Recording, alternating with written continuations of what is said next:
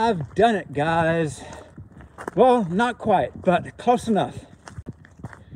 Yes, I have what I would say resist the urge.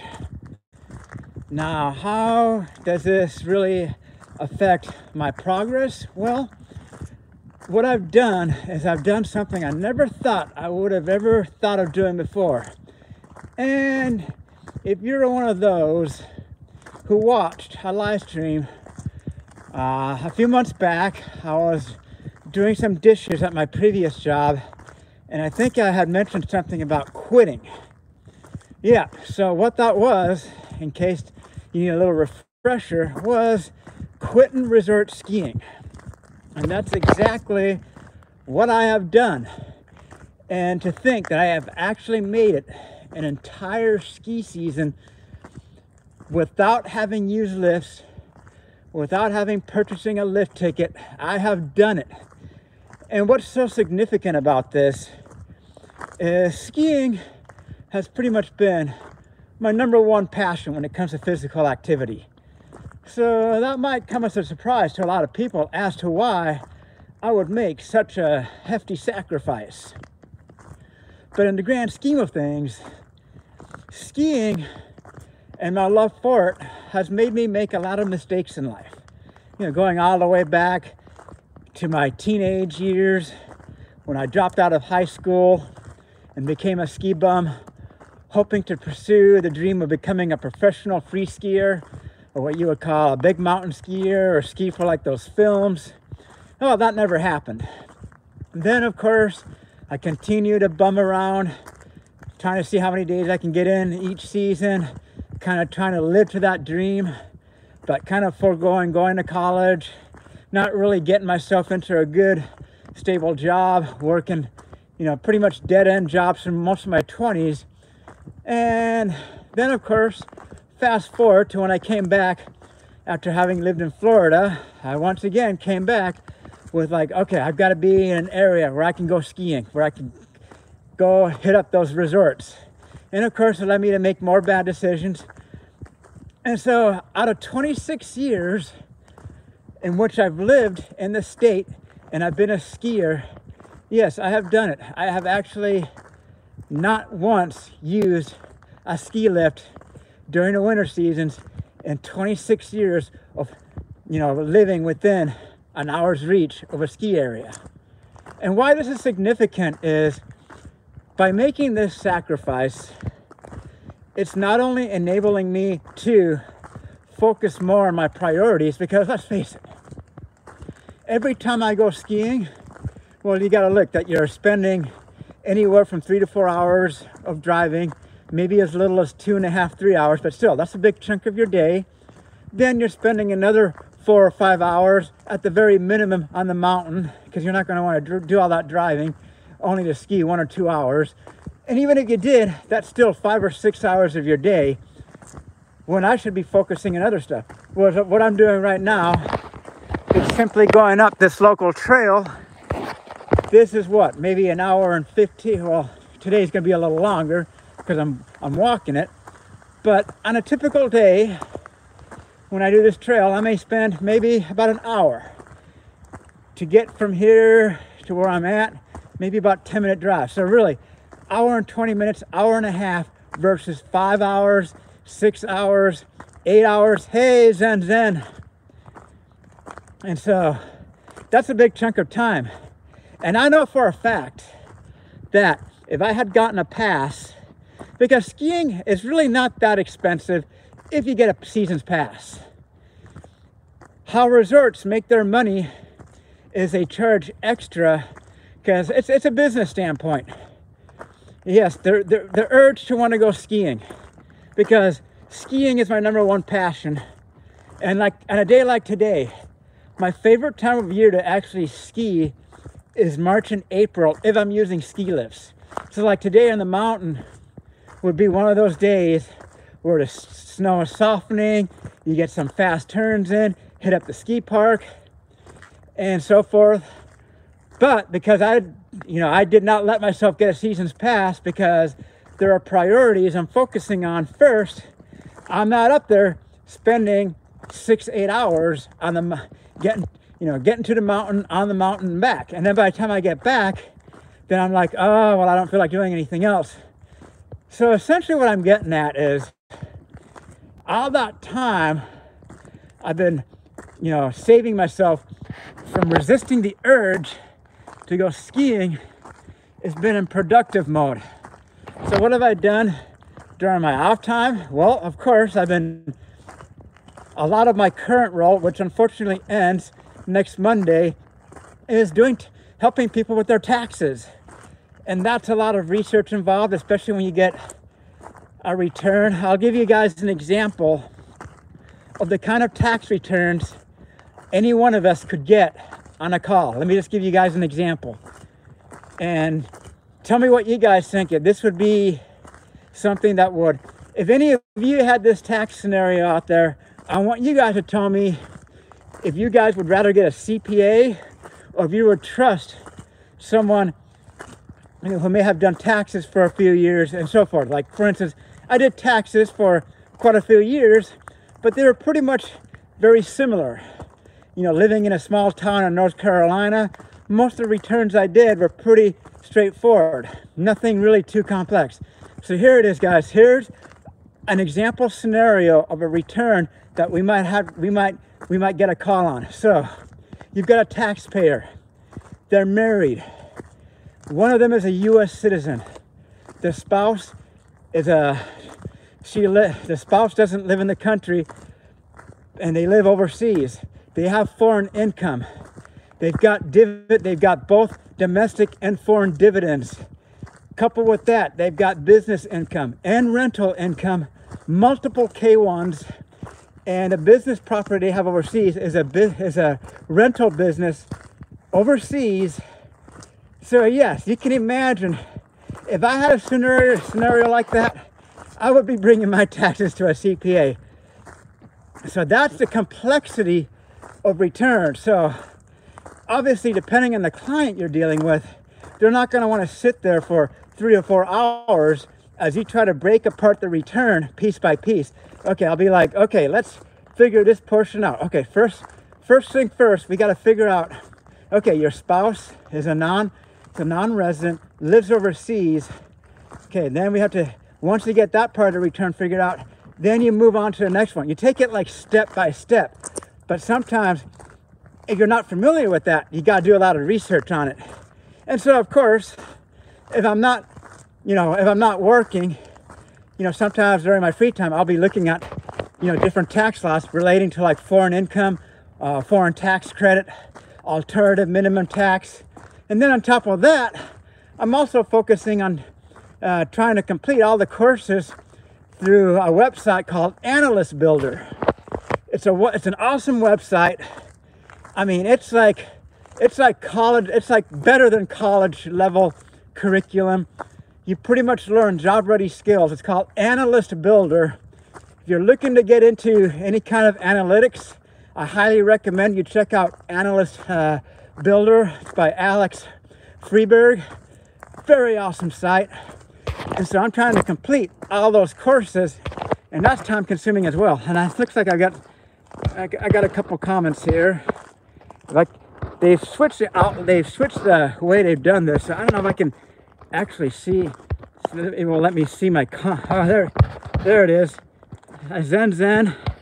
I see your. Okay. Yes. There we go. Okay. I was able to get. So I got Zen here. The calling. Let's see who else I've got. Himini. The temperature out here is about 58 degrees.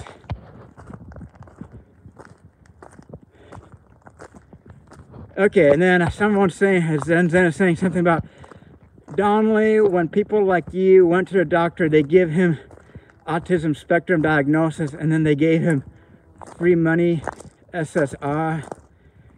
Yeah, no, that's SSRI. No, that's, see, I actually know people on the spectrum who are doing really well. Being on the spectrum does not mean that you are disabled. Not unless, of course, like the only reason you would be disabled is like if you're someone that's like if you're not high functioning. So like I know a friend, well, I used to be friends with them. I don't really hang out with them much anymore because, you know, they've kind of got their new group of people to hang out with. But I know people, one person who's on the spectrum, he worked for Microsoft when it was first starting up, and he retired at the age of 40. Yes, retiring at the age of 40 because he was with the company when it first started up. Probably got all kinds of stocks and all that. So he's doing pretty well. Owns 2 houses. I could never even imagine owning 2 houses, let alone in King County, Washington, where it's like the average cost of a home is like well over probably $700,000-800,000. And see, I know of another person on the spectrum, and they are a very successful lawyer.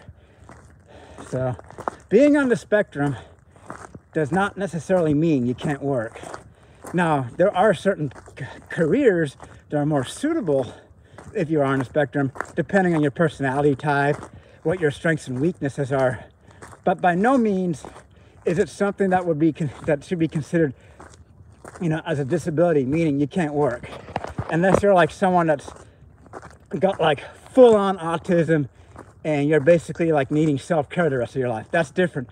This is like high functioning autism, you know, being, you know, neurodivergent and so forth. So I know I have some more comments here. So that's what I'm getting at, is the amount of time that I've sacrificed by not going skiing has been well spent on, you know, expanding my knowledge on tax laws. And it's a challenge. Hey, Ellen. Okay, Ellen. Hey, DW. And we got Shibari. And so, yeah, like I was saying, some of the tax calls we get right now, because it's like the last week before filing taxes, you have a lot of people that are actually requesting to speak to a CPA. And we can't do that. We are not allowed, it is highly discouraged to transfer a person. We have to do what's called de-escalation techniques. So that's probably some of the most challenging parts, is when you come across a return that's super complex. Like I mentioned at the beginning of this stream, it's like when you combine, you know, mixed residential, you know, when you start mixing residential, you know, a person's residency, then you start throwing in like business income, rental income, mixed in with foreign properties, domestic stocks, foreign stocks, capital gains from a foreign account. I mean, that's just like, I'm just like, oh geez, this is why I wish I had gone to school to be an accountant. Because to do this job as a CPA would eat this job up, assuming they're a good CPA. I mean, there are people out there who probably don't do the greatest jobs, and I've even had some customers say that they've had to switch CPAs because one CPA knows some loophole in the system to where they're able to get that person a little bit of an extra refund or a little bit less on those taxes. Like a common example is a backdoor Roth contribution. That's a way where people can get a deduction on contributing to a Roth IRA if their income is too high. It's through what's called a backdoor Roth IRA. Another one that I saw that was complex is when it comes to like ESPPs or something, like stock options that a company provides. And oftentimes a taxpayer will be inadvertently double taxing themselves. And that's where some accountants are good at spotting where the taxpayer may be making that error and avoiding and helping them to avoid, you know, inadvertently double taxing themselves. So that's what I'm getting at. I mean, there is a reason why only 1 out of 5 people who take the CPA exam pass on their first attempt. Even ChatGPT, yes, I read something where ChatGPT took the CPA exam and scored like an 85%. So that's, I mean, Now, of course, that's an AI, that's, you know, that's artificial intelligence, but still, 85%. I mean, you do have people out there who are very knowledgeable, who are really good, you know, at retaining knowledge. I could probably pass the CPA exam with a 90+%, if not higher. So what I'm getting at is between my current role, which ends in a week's time, and trying to really hone in on revamping my resume, trying to complete these courses on Analyst Builder. I'm really trying to fight really hard so that hopefully within a couple of months, I can get myself some kind of role and something unlike what I was doing last year. Because you guys all know what I was doing last year. I mean, yeah, it's like sometimes you gotta do what you gotta do, but you know, is it really worth it if it's at the expense of your mental health?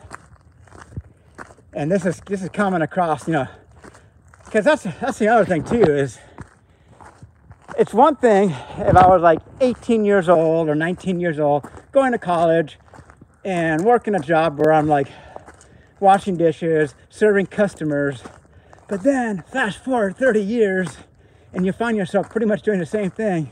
That's a gut check to your confidence, I'll admit. And part of that, a lot of that I blame on my decisions relating to having goofed off in my 20s through by skiing. So in a sense, it's kind of like I'm taking out my frustrations on skiing. And so by doing that, I'm resisting that urge to want to go up to the ski area and get some skiing in, resisting. And but besides, anyways, since I don't have a pass, trying to go up there and buy a lift ticket, forget it. If I want to go for a lift ticket, I'll be looking at $96 plus tax. $100, if not more, just to get in a day of skiing. Not worth it. So, do I still do any skiing? Yes, I do. But I only go up to do like a couple laps, you know, by hiking. I'll hike up and get a couple laps in. That's pretty much all I do. And so I am going to say this, that if I do any skiing videos during the spring and summer months, just keep in mind that I'm going to look like a total beginner. I'm going to look like a total novice. So I'm just giving you guys a heads up, because obviously I think I've only gotten in. Now keep in mind, this is not using lists. This is just going up for a couple of laps on my days off. I think I've only gotten in like, what, 5 days? No, 4 or 5 days in this year. Whereas the least amount of skiing I've had any prior year was like 15 or 20 days. And that was like when I first started skiing way back when I was like 8 years of age. From pretty much the age of 10 onward, I was like getting in at least a minimum of 30 days, 35 days. Throughout my late teens into my mid 20s, over 100 days a season. When I got back from Florida, I was getting in between 60 and 100 days, 105 days. This year, bam, Cinco, 5 days. And so yes, the fact that my role is ending in a week's time is placing a lot of undue stress on me, because for one, it was nice to actually be doing a job to where I was kind of like applying a skill level that was much higher than what I've been applying in my previous jobs. And I have tried applying for roles as an internal trying to move from what I'm doing now, like move internally, but I don't have the experience. The only positions they have available are senior level, where you have to have like 3 or 5 years of experience. I gave it a go, I gave it a shot. I spent a few hours working on my resume, but it was a no-go. But hey, at least I gave it a chance. I gave it a shot, but it was a no-go. And so now my next step is I have another resume that's pretty much identical, but it's tailored to this other program called Career Forward. It's from Hiring Our Heroes, and it's pretty much almost done. And so my hope now is I will submit that to the program coordinator that basically puts my resume in a pool of candidates in which companies will select certain candidates based on their skills and offer them a fellowship. It's like an internship. So basically, a fellowship is similar to doing an internship.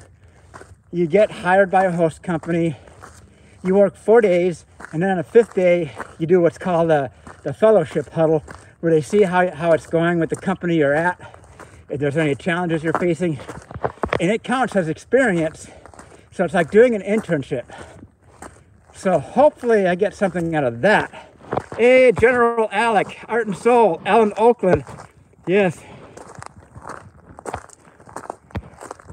And I got Lunar Light. Let's see. Okay. All right. So, pizza, French fries. Yes. I'm going to be taking, if I ever get back into skiing, rest assured, I'm going to be taking ski lessons, because my form was horrible. I'll have to admit, I never really had good form skiing. So, I would definitely be taking some ski lessons on learning proper form. I don't know if I would have to regress all the way back to pizza French fry technique, but then again, there is a method to why they do teach that. Pizza French fry basically is teaching you how to initiate edge control. Now, of course, pizza is when you're trying to slow down, but depending on which way you want to turn, you can pressure your inside edge, you know, with either with your left or right leg, and that's going to initiate a turn. So there is a method, and why they emphasize learning the pizza French fry technique first. And then from there, they go on to like learning how to parallel ski, because I've gotten some comments on my ski videos that will say something like, your stance is way too wide, or you hunch over too much, or you ski way too slow. And that's just because I never really had good technique. So yeah, okay. And Art and Soul, hey, it's Art and Soul here, okay. All right, so I'm making my way up here. Hopefully I'm not too out of breath. I'm trying to keep my pace kind of low. I've finally gained a few pounds back. It's nice to be back over 180 pounds, but I'm not trying to gain too much weight, but I am trying to keep it to around 100, 180, 183 pounds. I was 100 and I got down to 172 during the early winter months, and that was a little too light for me. I was looking a little too skinny. So I can feel I'm a little bit more out of breath given the pace I'm going than I was a few months ago. But that's because I'm carrying a few extra pounds. Because normally this would be a very easy pace, but now I'm finding myself, I'm having to work a little bit harder to get up here. All right, so yes, that is the power of resisting the urge. It's, in other words, I guess you could say, some people would say it's discipline. You're disciplining, you're being disciplined, as in like you're resisting to do what can distract you from focusing on your priorities. And it's just something that I'm like looking back and I'm like, wow, the ski season at resorts is about to end within a week or two, and I've done it. I have resisted the urge to do any resort skiing, to do anything related to skiing on a regular basis. That's been my number one pastime, my number one passion when it comes to physical activity since the age of 7 and 8. Actually, 8 was like my first full season of skiing. Yeah, 8 years old is when I fell in love with skiing. And to find myself at the age of 49 being, oh, I'm so happy to have resisted the urge, in a way shows kind of like I don't like to use the word desperate, but I guess you would say that. It's kind of like my last ditch. It's like I'm sacrificing it as a last ditch effort to get myself into something that I enjoy doing. And while I have you guys live, a lot of you may be emphasizing why it seems like I may be picky with my career field. So for starters, having a sit-down desk job, a computer job, will enable me to really fully live life. Like for instance, let me give you guys a hypothetical, horrific scenario.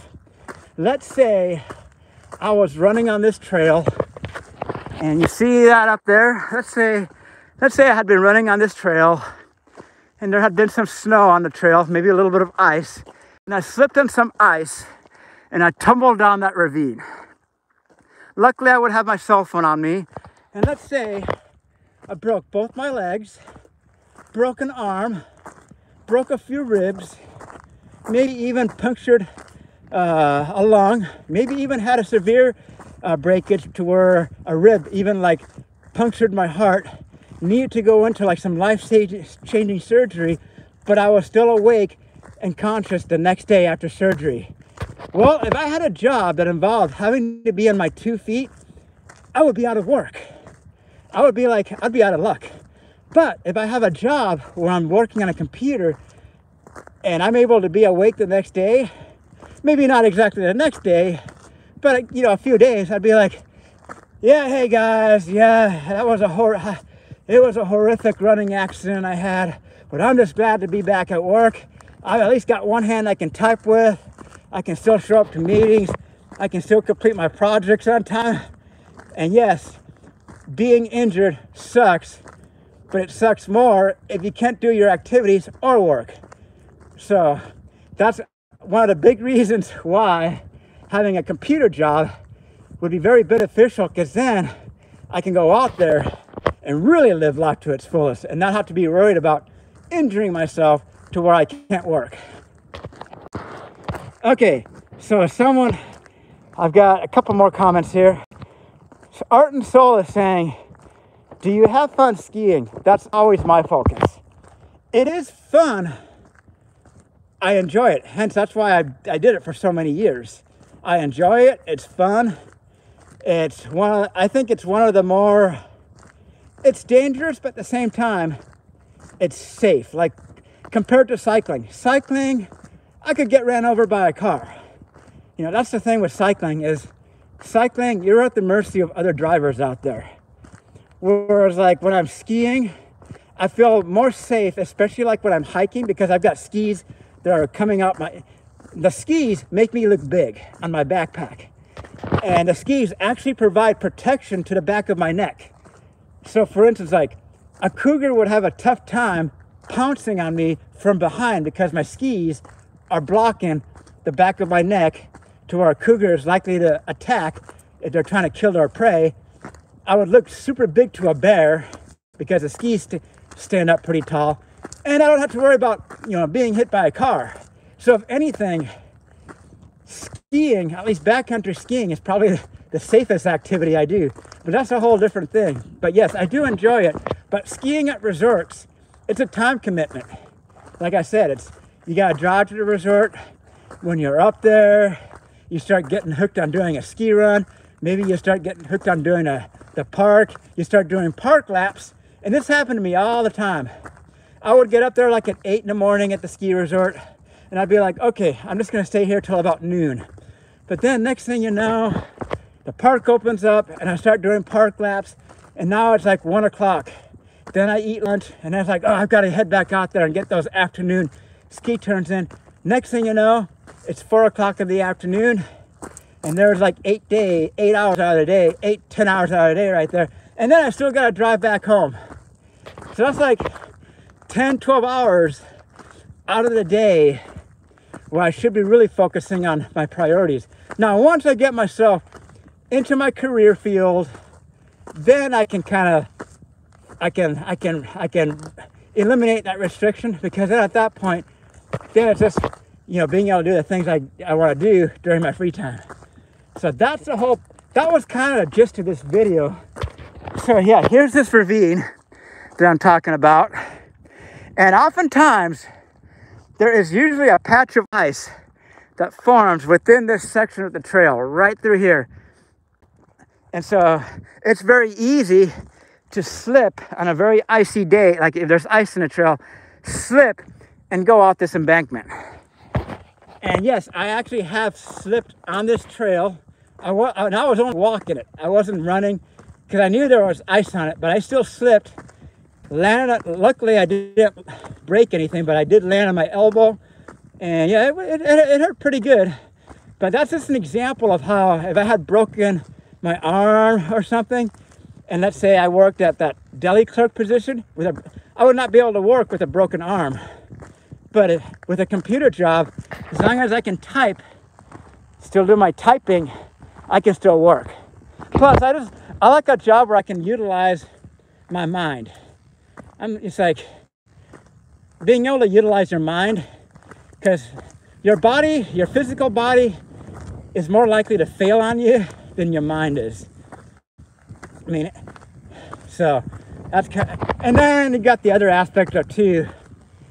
A lot of the things that people find boring, like, it's amazing how a lot of people will get bored by like working with spreadsheets or something. I don't know, just for me that doesn't bore me. There's always something I can figure out what to do with spreadsheets to either make them look better, use like conditional formatting if they're using like Excel, organizing them more efficiently, whatever it may be. So it's like some people like to work with their hands. Some people love customer service. They love that constant interaction. So for me, after I'm done with this live stream, I'm going to be like pretty much, that's it.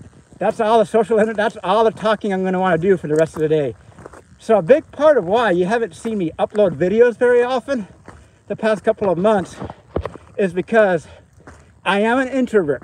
I am admitting that I'm an introvert. I know a lot of you may think otherwise, but I am an introvert, and it's like that's who I am. And so after a day, especially like earlier when I was working like 6 or so hours, constant interaction just wears me out. It's just one of those things that's like, I don't feel like doing any more talking.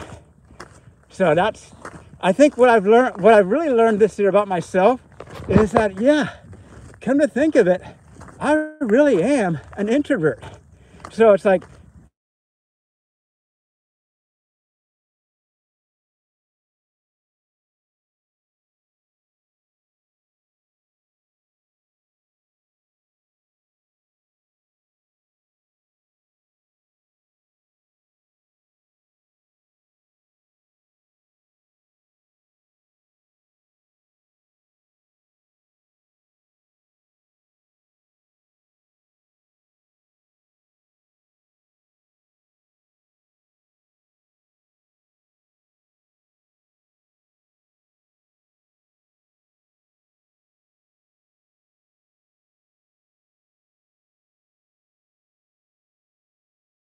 you're really quiet. And someone is saying I'm mute. Uh-oh. I don't know, can you guys still hear me? Can you guys hear me now? Can you guys hear me? Hey, Johnny Ringo, can you guys let me know if you guys can hear me? I was getting like a phone call or something. That may have been why.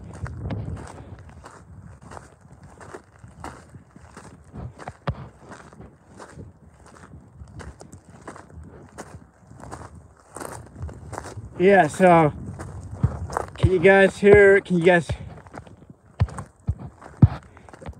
Okay, yes, the sound is back. Okay, so I had someone here mention, but revolving your whole life around skiing and sacrificing your whole career around skiing, yes, is a wrong move. Yes, I am owning up to that was the wrong move, and I've paid the consequences, and I still am paying the consequences. That is why it feels good to have resisted that urge. As that person pretty much said it spot on. Let me repeat that one more time. This is from Dev Pike. Shoot. But, okay, I'm reading this a lot because this is pretty much spot on. This is exactly why it feels good to have resisted that urge. So, he says, if you just go skiing once every 2 weeks, it won't hurt. You need leisure time. That is true. That's very true. You need that leisure time. And then, but revolving your whole life around skiing and sacrificing, the key word there, sacrificing your whole career around skiing, yes, that is a wrong move. And a lot of people who've known me in the past, who met me on the mountain, especially those who met me on the mountain and who I used to be friends with in my late teens and 20s, they knew that. And hence, that's probably why they lost a lot of respect for me. So in a way, what I've done this year is, you know, I've kind of shown that, like, it was the wrong move. So it's kind of, you got to make that sacrifice, and I'm going to continue to make that I'm going to continue to make that sacrifice until I get somewhere. So yeah, it's going to be, eventually it'll get to the point where I may, you know, will I ever return fully to skiing? Who knows? I may end up giving the sport up altogether at some point and just be like, you know, this was a fun sport. I gave a lot of heart to it, but it also caused me a lot of turmoil, and it damaged my career. So there are many other things in life that I can probably find joy from doing as leisure. I mean, you've got golfing. You've got surfing. What else you've got? There's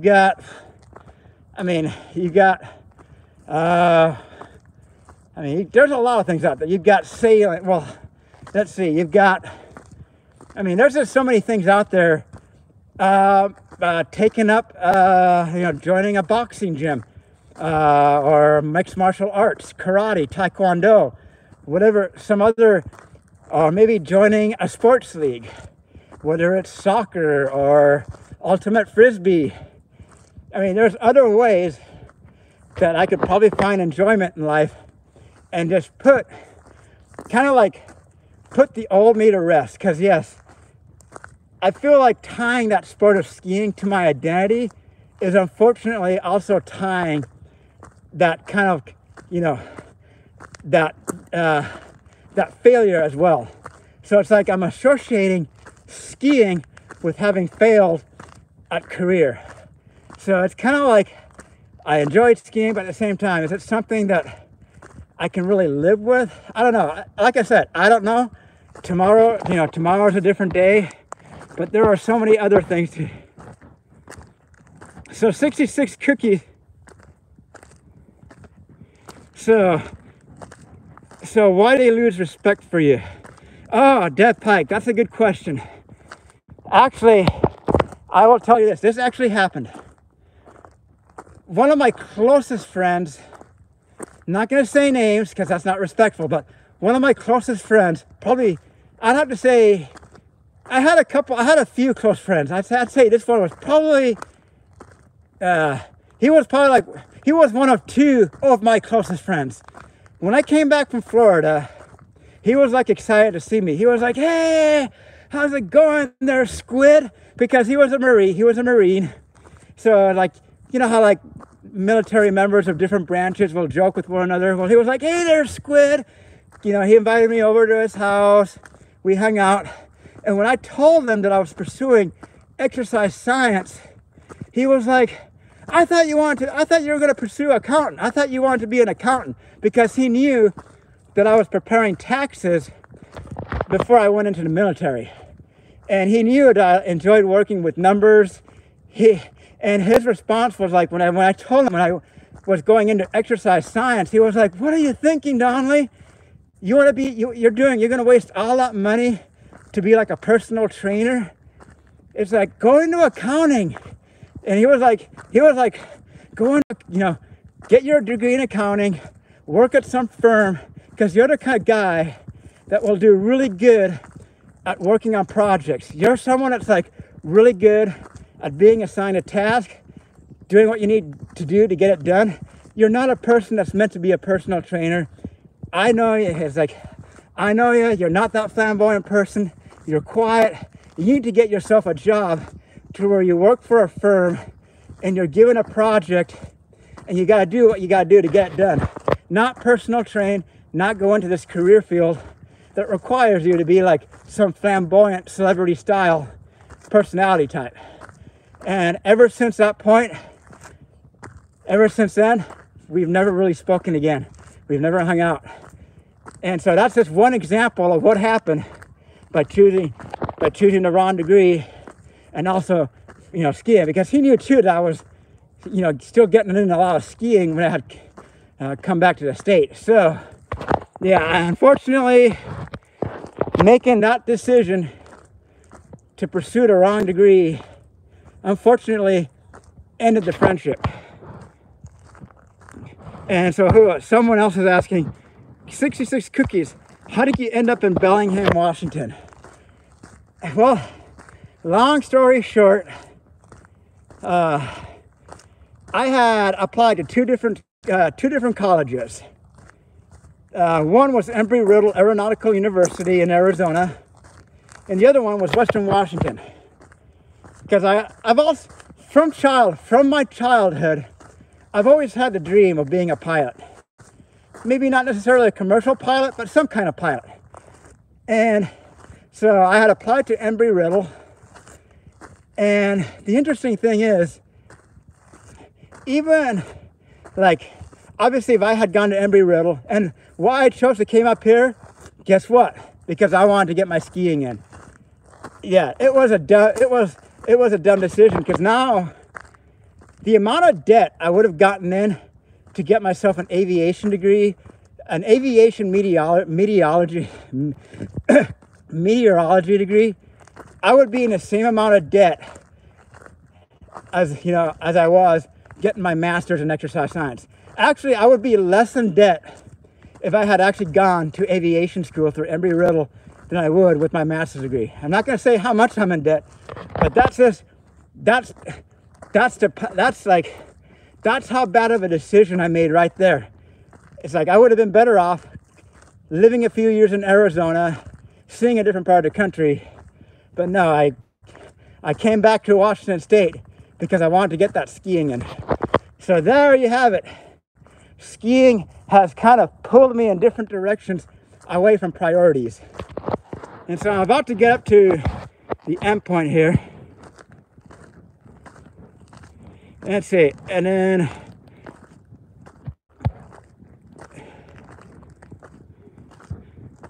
okay, and then let's see, and then so I don't think you should just quit. And then, so yeah, I mean, I really haven't.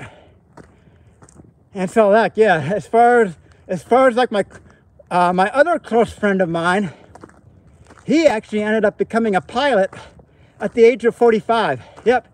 He went to flight school. He took out loans, went to flight school, became a pilot at the age of 45, and now is flying commercial jetliners. I believe by now he's probably like a first officer, and he started at the age of 45. So for all you people out there who want to be a pilot, if you think being 40 is too old, well, my closest friend in my late teens or early mid-20s became a pilot at the age of 45. So let that be of some encouragement to any of you out there who may be over 30 or 40 and want to be a pilot. Yep, 45 years becoming a pilot at that age. All right, so let's see what else. Yeah, so he's probably doing pretty well by now. You know, when he first started off, he was making minimum wage, that's how it is when you first start off. But now he's probably making close to 100,000. He's probably making close to 100,000 by now, if not more, because pilots make a lot of money. They can make upwards of close to $500,000 a year, but that's only if you've been doing it for like, you know, a couple decades and you're like a captain. But still, first officers can make well over 100,000 a year. All right, so I've come to my turnaround point up here. This is my turnaround point. And plus, my battery is starting to run low. But here's my turnaround point for today. That took me, 45 minutes to get up here. And I've got 20% of battery left. So I'm gonna make some last minute responses to any comments I had. But yeah, if you're just joining in, I am going to be ending this in a few minutes. But yes, I have resisted the urge to not do something that has strayed me that has put me astray from life's priorities. And as much as I love the sport, sometimes you just got to make that sacrifice. And so what it's done is hopefully within a short amount of time, I will have something else lined up, because I've only got a week left at my current role. So that's it's putting a lot of pressure, but hopefully within a short amount of time, because now my resume is a lot more presentable. I've got something I can actually put on it, other than my internship I did a couple years back. So hopefully between this fellowship program and applying for jobs, which I'm actually doing, I'm applying to jobs at various companies. So hopefully between that, I will finally be on my way to getting somewhere. And once I do, then I can reevaluate, what I'll do in my leisure time. But until then, just got to focus on my priorities. And yes, someone's saying, now do you see why I come up this mountain? Yeah, it's just a way for me to unwind. Coming over here, it's not very far from where I live. Very easy access. The views may not be the most spectacular lower down, but the higher up you go, the better views you get. And there's actually like a network. Well, there's a loop trail in the tree, you can't see it, but there's actually a loop trail. Like, I'm actually next pretty close to a hiking trail that's in those woods. I'm about probably 100 yards or so from a hiking trail that pretty much goes along this dirt road. The reason why I like going up this dirt road is because you gain elevation quicker. That's kind of like what I like to do when I'm running or walking. I try to gain as much elevation as I can. So that's why I'm always on the road. It's steeper, you gain elevation quicker. On the trail, it's longer, so you don't gain as much elevation. Okay, so let's see, I got the other comments here.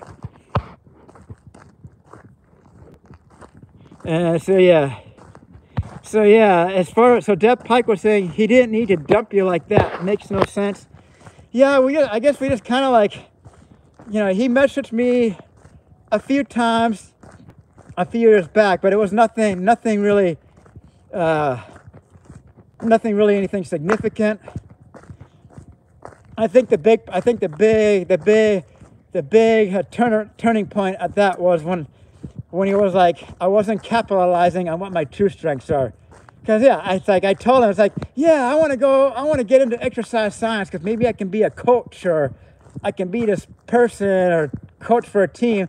And it's like, to be a coach for a team, you've got to have a personality type that's like, I call it movie type personality, or like celebrity style personality type. Because a lot of personal trainers out there, they struggle to make ends meet. They don't make much at all, and they're having to work at very odd hours, and it's not a very lucrative career field, and you're doing a lot of hustling and soliciting. So yes, soliciting members over the phone when they come into the gym, and then of course being a coach, well, you generally have to have a lot of experience even before you go into your degree program. And then supposedly there is a hidden market as far as like corporate fitness goes. I have seen someone mention that there's a corporate, you can take like the corporate route, and that's what someone did. But the problem with that is, I look online for corporate level fitness jobs, and they're really hard. It's like there's really nothing out there. So I have tried that approach, and I'm approaching another person. All right, so that's. But yeah, I've tried that approach. I've tried looking for fitness jobs like in a corporate setting, but I haven't had any luck, because that's pretty much, that's pretty much what I'm left to is, because obviously getting a master's degree to be a personal trainer, that's not going to get you very far. Okay.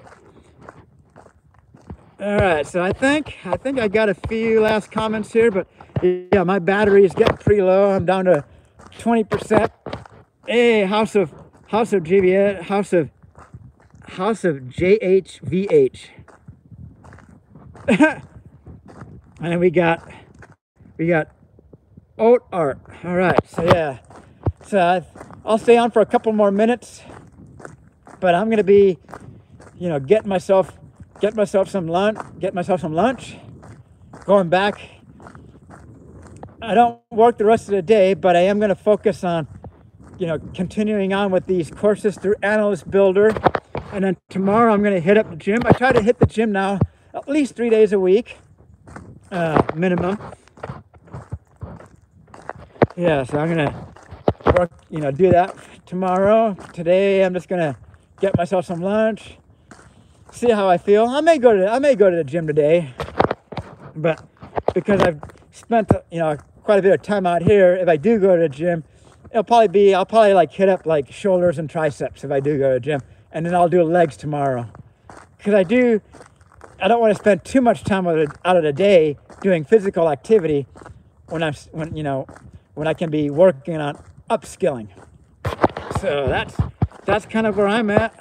And I also wanted to make this video because, like I said, a big struggle with knowing that you made bad decisions in life and so forth, it affects your mind. And sometimes you want to get things off your chest, but then it's like, well, that might be a little too much. Maybe I should just delete that. And so I know some of you have probably seen like, okay, why is this guy uploading videos and then they're not there anymore? So it's kind of one of those things that maybe I should just, even though I don't really expect to get much out of therapy, I am still in therapy, by the way. I just don't hold any high expectations from therapy, but I'm still in therapy. It's just kind of a way for me to, I guess, vent. And so sometimes I wish I had an opportunity to vent more so, but I think venting on YouTube is probably not the best thing to do on a frequent basis. I don't know, that's just kind of what my feeling. So I figure I just kind of do what I'm doing now, just to kind of share some of the things that I've been doing to kind of remedy the situation. Yeah, so 400 milligrams of caffeine, that would be way too much. 400 milligrams of caffeine, that would probably give me an anxiety attack. I'm not joking. Anything above 200 milligrams of caffeine starts giving me the jitters. So 400 milligrams would probably not be good. I would certainly not be able to do any physical activity if I had that much caffeine. I would feel like I'm about to pass out or have some kind of like heart arrhythmia. Okay, so looks like, all right. Yeah, so I got dog 1, 2. Okay, so I got. All right, so all right. I think that's gonna do it. I hope you guys enjoyed this, but I'll stay on for 2 more minutes, and that's gonna do it. I'm gonna make my way down because it's been almost an hour. I want to start getting back.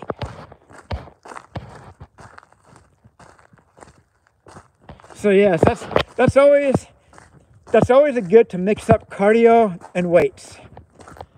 Yeah, I find that to get the best benefit, if you're trying to put on size, is to do weights first and then do light cardio after. Or if you're working on cardio, you would do your cardio first and then do like a lightweight session afterwards. But then again, you know, I could be wrong. It's been a few years. I don't really know that subject matter too much now.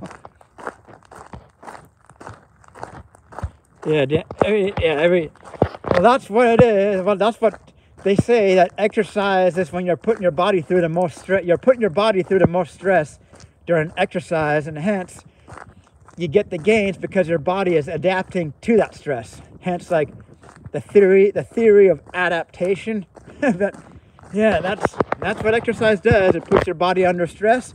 Your body adapts to that stress, and then in order to make gains, you got to put your body under more stress through exercise, and then it comes to a point where you reach a plateau that's pretty much determined genetically as to how much further you can progress at a certain point.